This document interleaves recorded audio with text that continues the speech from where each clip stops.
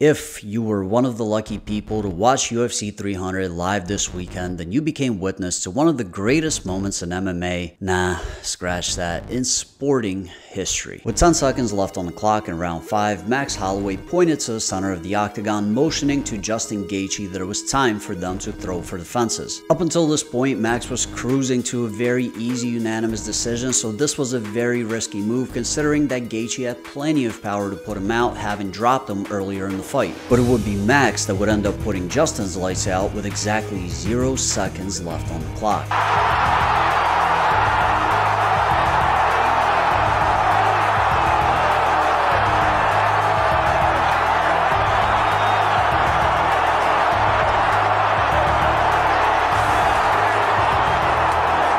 The place I was at went absolutely ballistic. People lost their minds. This might partially be the recency bias talking, but I feel like this is at least top 3 live reactions I've seen to a sporting event ever. And I'm from Philly, and I've witnessed the city go insane when the Eagles won the Super Bowl in 2018. Obviously, this wasn't quite on that level. Nobody flipped any cars or anything, but just the outburst of energy in the moment is very similar to when we were scoring touchdowns on the Patriots. Just an absolutely mind-blowing moment, honestly, and I think a lot of people owe Dana White a huge apology. Just the onslaught of videos leading up to the event calling this the worst card ever and that it was worse than 200 and 100 by a mile. I know a lot of you guys had to be sitting there on the couch with the Kevin Hart I ate ass face. Every single fight on this card delivered except for Aljamain Sterling, but even that was nice. It was the perfect placement for a bathroom break. If it wasn't for Aljo, we'd all just have to hold our pee in throughout the whole pay-per-view, and that's just not healthy. So thank you, Aljo. We all appreciate it. And if you're one of the guys that's into the real heavy man-on-man action, you know, 2024, everyone's included, it's a beautiful thing. But the night undoubtedly belonged to Max Holloway. Max got a double bonus for performance of the night and knockout of the night, $300,000 each, extremely well deserved, and he completely legitimized the BMF title. After that, the title actually means something. It's no longer just a prop. I think it'd be cool if moving forward, every single BMF fight had $300,000 bonuses on the line. That way they'd be incentivized to fight as hard as they can every single time. I mean, it'd be awesome if every fight had those bonuses regardless of the title, but you know, I'm being realistic here. Point is, UFC 300 was a huge success. Everyone was happy, including Dana White, by the way. I haven't seen him that visibly excited in a long time. When you think about when we were sitting in that room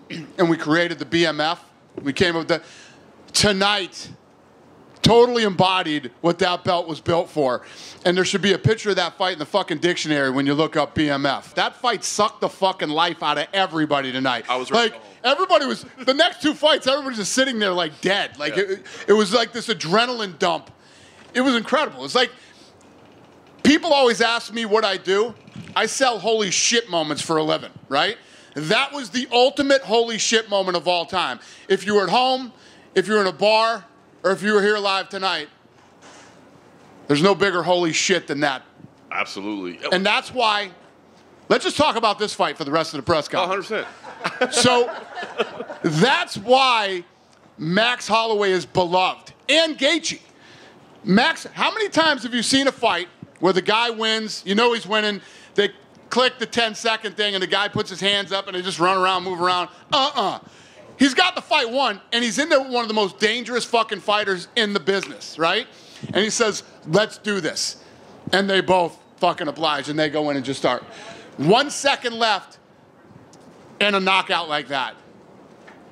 That's like movie shit. It's one of the greatest moments in UFC history. It's the fight of the year. If something beats that fight of the year, holy shit.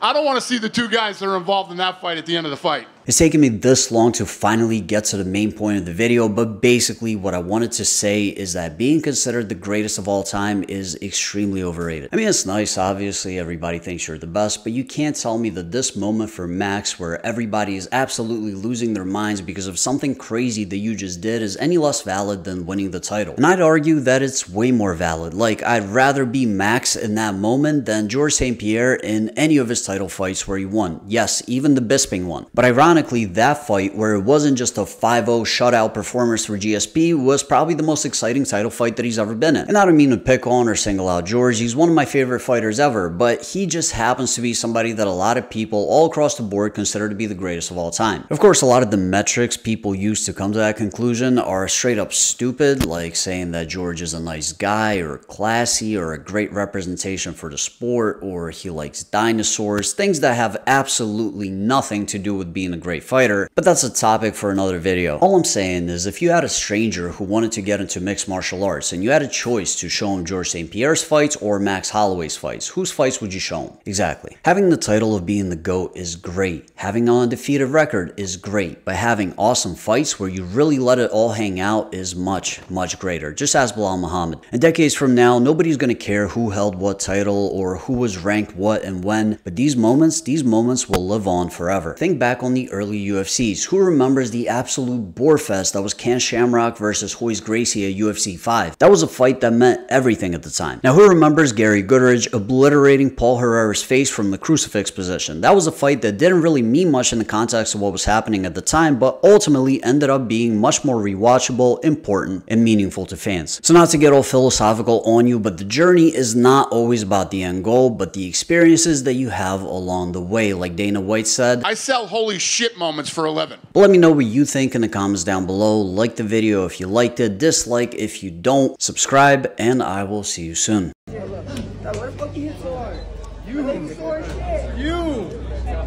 You.